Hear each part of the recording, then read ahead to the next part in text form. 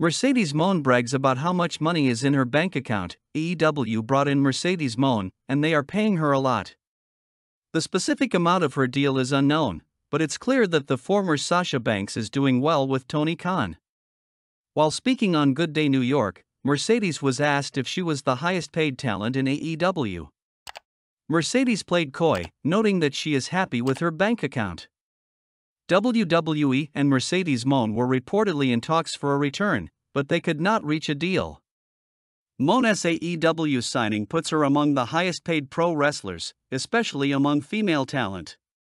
She might not reveal her actual bank account, but her career spending on ring gear and custom hair shows she is doing well.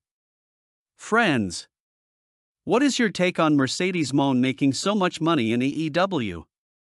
Is Tony Khan making his money back on that investment?